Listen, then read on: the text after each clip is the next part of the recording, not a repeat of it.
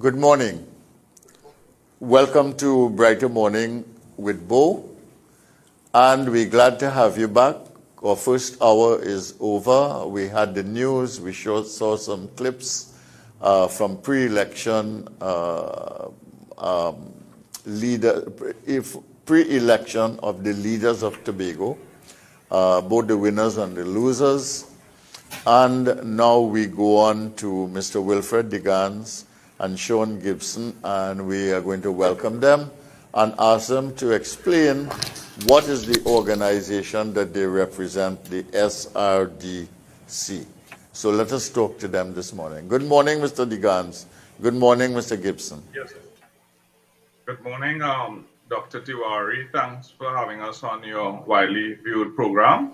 Thank you. A little bit about the Shipbuilding and Repair Development Company, also known as SRDC, is that we were established way back in 2008 under an initiative to diversify the oil and gas sector and our economy.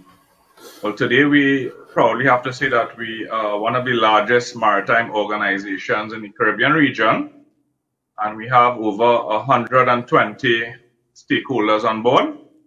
Some of the companies are Massey, Caterpillar, we have Alston Shipping, Sherwin-Williams, FT Fafa, Qualitech, Quality Asset Integrity Maintenance Management Services. So they have really grown throughout the years, and our flagship project is the Brea Shipyard project, which we have been promoting for the last 12 years. All right. Now you have all of these stakeholders in the shipping industry that you are involved with. What are the diversified set of things that these people do, these various companies do in the shipping industry? Explain that to me so that an ordinary person can understand when you say shipping industry, what that means to the ordinary person. All right. Well, a lot of persons may not know that 90% of all what we have in our houses and our businesses are imported, and this is imported on an ocean-going ship, normally from United States as far as Asia and so forth. These ships are like automotive vehicles. They need to be repaired from time to time. Normally every 5 years, these ships have to be dried up. So our stakeholders, for example, Sherwin-Williams, they are one of the leading suppliers of marine coatings besides household paint. You know, they're known to supply quite a bit of coatings to the United States Navy. ASCO, for example, they are actively involved in the oil and gas logistics business. And in that industry, they have to use a lot of ships, primarily what we call offshore supply vessels. And right now they are in Suriname. Massey Caterpillar is well known in Trinidad as an authorized distributor and sales support for Caterpillar marine engines. All ships, just like an automotive vehicle, have to be powered by an engine. So it's important that we have stakeholders, both local and global, that can support the shipyard project which we propose at Brea. All right. So these ships come and go and bring things to Trinidad and Tobago, including things that might have to do with the shipping industry. And if something goes wrong with them, or if they need to be, what can I say, renewed, rehabilitated, and they need to go to dry dock for a few days to get themselves ship ready, seaworthy and sea ready to go back. Can they do that in Trinidad and Tobago? Yes, we have developed the maritime ship repair industry for over 110 plus years, similar to the oil and gas sector. A lot of skills that are applied in the oil and gas sector, we can easily adopt in the maritime ship repair sector. So, for example, we have quite a bit of ships that go to Point 14 to the Atlantic LNG liquefaction terminal. Yes. So yes, we have quite a bit of skill sets that have been developed parallel to the oil and gas sector, which can easily come across into the maritime ship repair arena. Where is that ship repair arena now?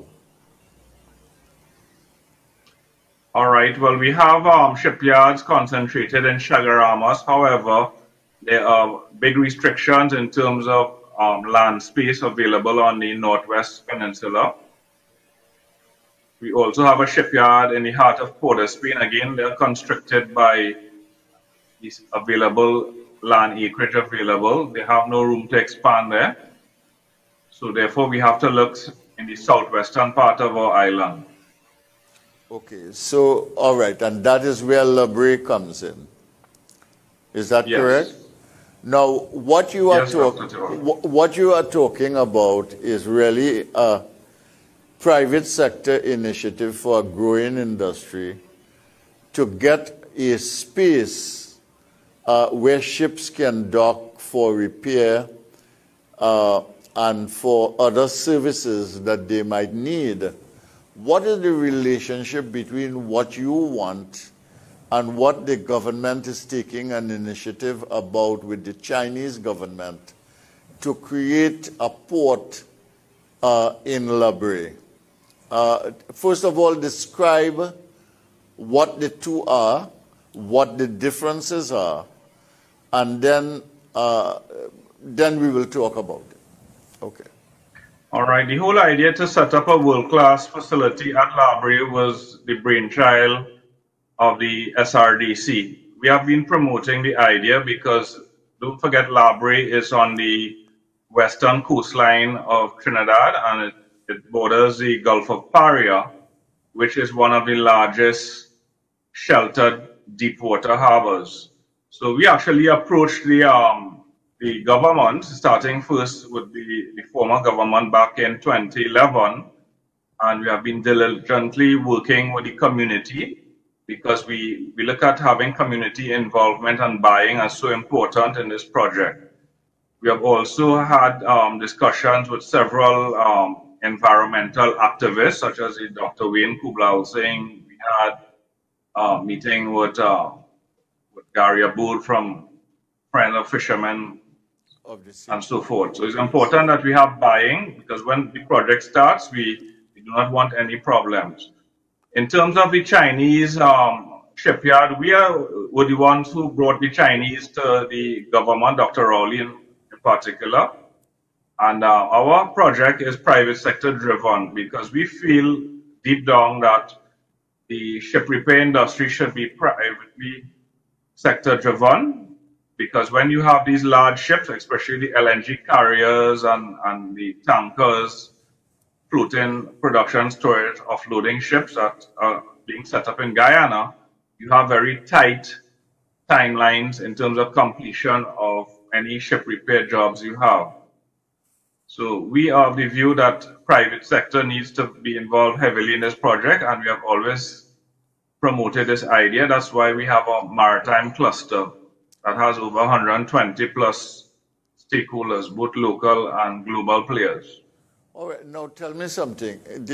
Well, are we talking about one project, or are we talking about separate projects, one involving the Chinese and the government and the other one involving SRDC?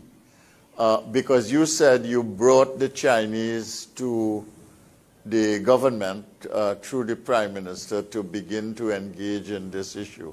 Is this the same project with the Chinese, the SRDC, and the government, or are there two different projects, one involving the government and the government of China, and the other one involving the SRDC looking for an opportunity to be a player in this shipbuilding and repair business? It's two separate projects, Dr. Tiwari. The Chinese, what we have realized working with them initially is they need to be more transparent, right? So therefore, we have foreign investors, both from the United States, Hong Kong, as well as European Union countries that are willing to invest. In terms of the location of the two projects, they are next door to each other. The Chinese project that the Prime Minister is talking about is more on the western side of Brea, but unfortunately that area is parallel to the Brea Pitch Lake. So I don't know how they are going to construct and build a large dry docking facility with all the soft pitch that is around their site. Our site is on the eastern side of it, on the Point No area. Okay, but tell me something. I mean, do we need two of these, or do we need one, or what? You tell me that the present situation is one that is split up with Shagaramas, which is not adequate. I've been to that. I mean, as Minister of Planning, I've seen what you have there. I've seen the one in the port of Port of Spain, yes, and I understand what they do, but it's very limited. And the Port of Spain, and we did a port study when I was Minister of Planning, in which one of the recommendations would have been for a port, possibly in Brea. There was a recommendation for a movement of the port in Port of Spain towards the sea lots area expansion and a deep water harbor there as one possibility, and the other one was for a port in Brea, and certainly the dry docking facilities was one of the recommendations for the port of Brea. And it felt that complementarily you could have a major expansion of the port in Port of Spain and the existing dry docking facilities in Brea. So I'm familiar with that. So I want you to answer me the question, do we need two dry docking facilities? Do we need one? Can two coexist? You brought the Chinese here. You are not happy with how they are operating. So you are kind of pursuing the idea that you had in 2008, and you are continuing with that now to bring the private sector players. Help me to clarify the confusion that is emerging in my mind. Sure. Yes, the Chinese, from what we have seen, it started with China Harbour Engineering Company. They have big problems right now in Guyana, for example, with their airport. They have been contracted to build a world-class airport in Georgetown, and that project is lingering for many years, going on to 10 years right now. So the question of whether we can coexist, yes, certainly. For example, Singapore is a country, island state, just like Trinidad, that has an area of 150 size of an island. And they have 87 licensed shipyards. So there's so many ships now. For example, just yesterday I was reading an article on Bloomberg News. The United States is going to be the largest LNG exporter in the world. The United States Department of Energy, they have done studies to determine what number of ships they would need, new ships, and it's over 100 plus LNG carriers. So there's work and for every one of us, whether it's our project or somebody else's project. Our stakeholders have years of experience, and even one of the things we have been doing is pre-screening of potential employees for the construction and operational phase of our project. So Mr. Gibson, he is one of our employees, and he could advise you further, on this, All right, let's give Mr. Gibson. He's been waiting patiently, and I've been asking you the questions, and he has been waiting patiently and listening. Mr. Gibson, give me your input here at this point. Okay, so let's speak on. You have a specific question for me, or do you want me to just elaborate on what Mr. Gannes has been saying? By the way, pleasant good morning to you and your audience. It's a pleasure speaking with you once again. What I would like you to tell me, I will ask you at this point, what is preventing you from going through with your development? Because you told me you have a site, Mr. Degan said that he had a site on the eastern side. Secondly, that you had a number of interested investors. He mentioned some of the countries. He mentioned that it's a growing market in Trinidad and Tobago and a growing need. He mentioned the LNG expansion of the United States as an exporter and its implications. We didn't discuss the gas situation here, but we are going to have more involvement with gas here, and Atlantic LNG ultimately will get its trains going, etc. So the question is, what is preventing you from developing? What is the problem? Okay, to my understanding, we have some permits already issued, applied for, and we have some documentation. And I think finally what we need would be documentation to go along with the permission of the government to use some state land in this project. And that may be the bottleneck for us at this time. Why it has taken that long, perhaps Mr. Degan can answer that, because he's at the top of the food chain, right, per se. I staff, and I can speak about, development and assessment of employees and other things. The politics of it, I stay out of. I know heavily what we are promoting, that due to past projects we have seen with the Chinese model is, they bring in their people, they ship in their food, they fence it off so no one can see what's going on inside. And they cook and, they eat, sleep, and work there. And very little, if any, is offered to the local workforce.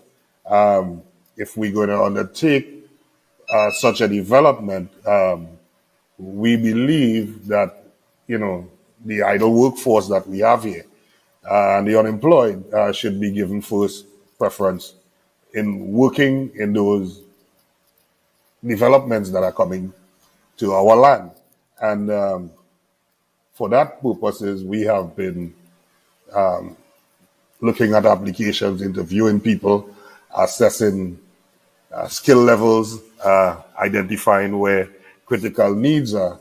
So we have a database that shows what our needs are and what skill sets we have as regard to the local workforce here.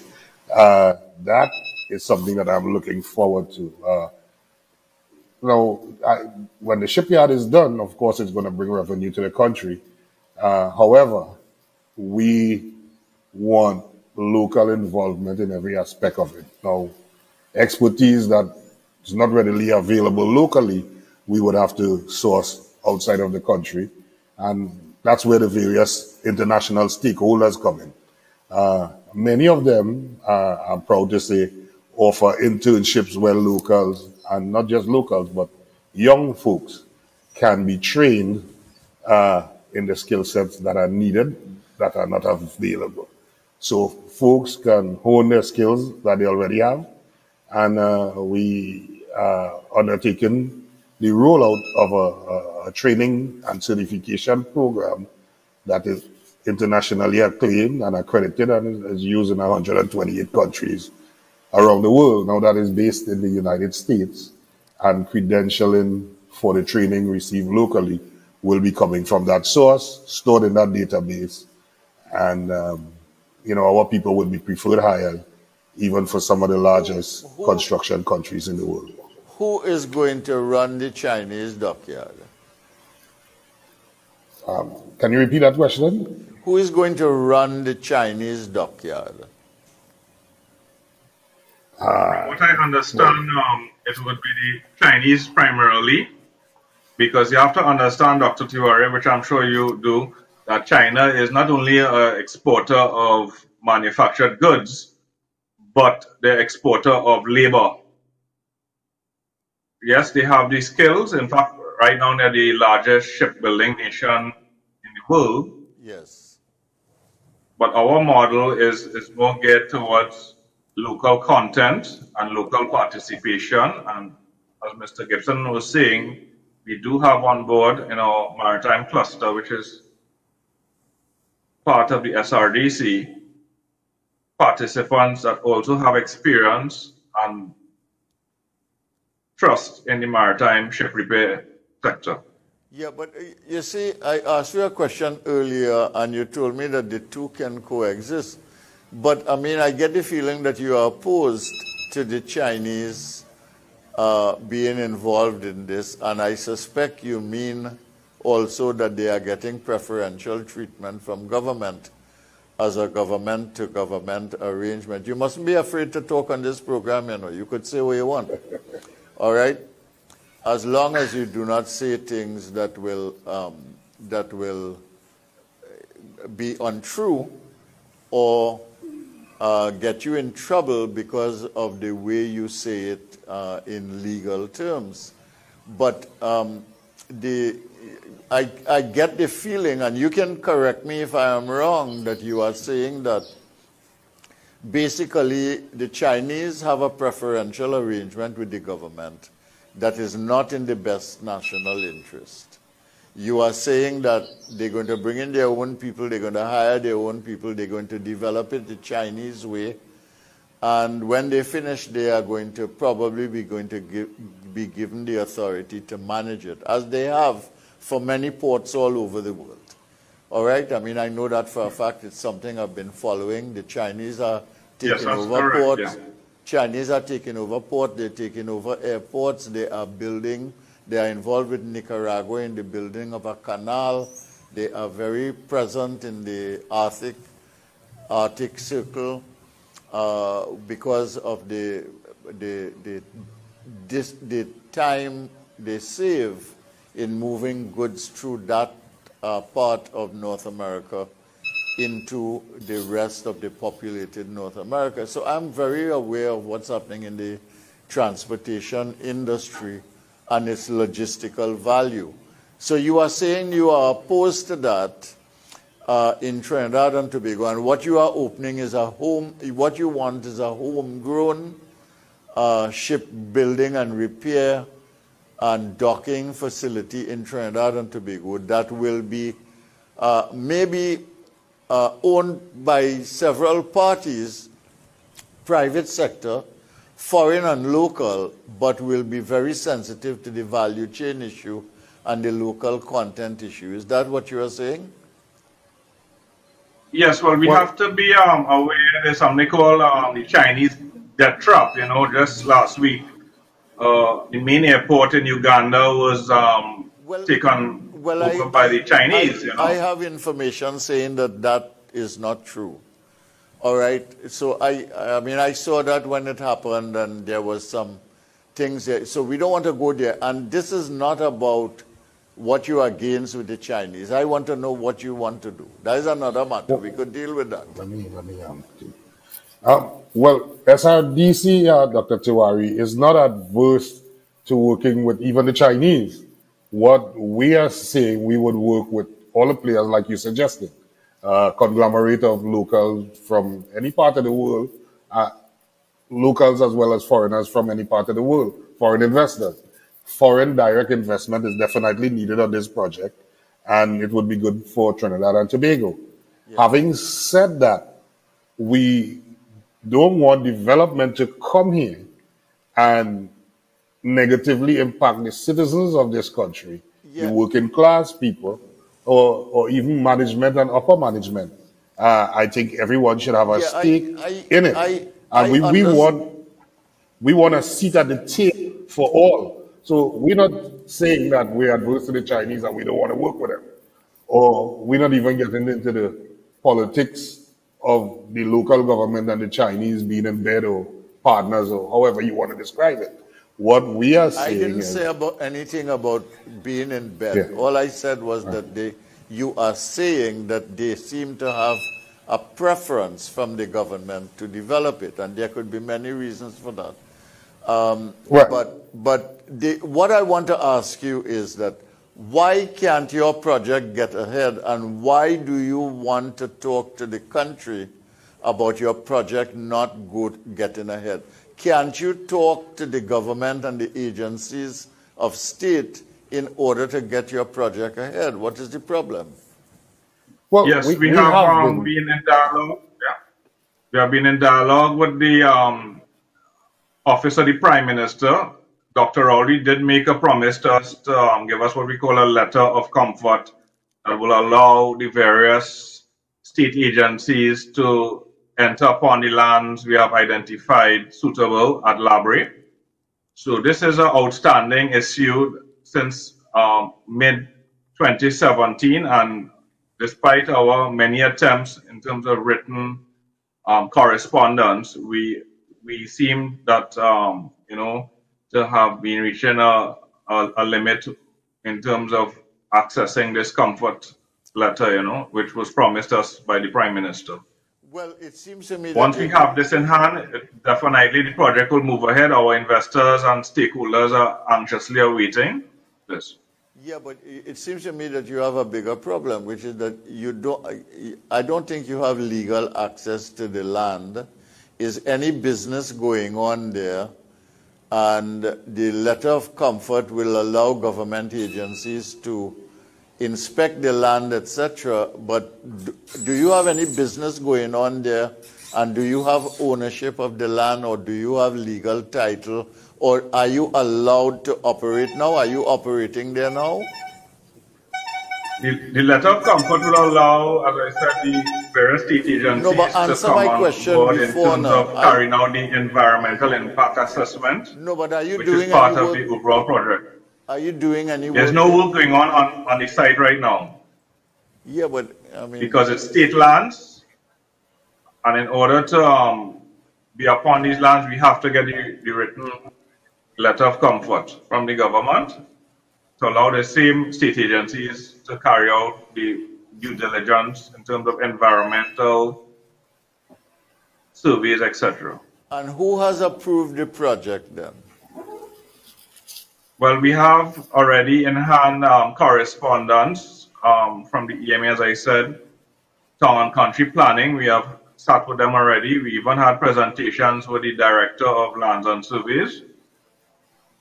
We had 2 presentations, in fact. And yes, we have correspondence inside, and we patiently are waiting. The kickback is the letter of comfort which we have been asking for.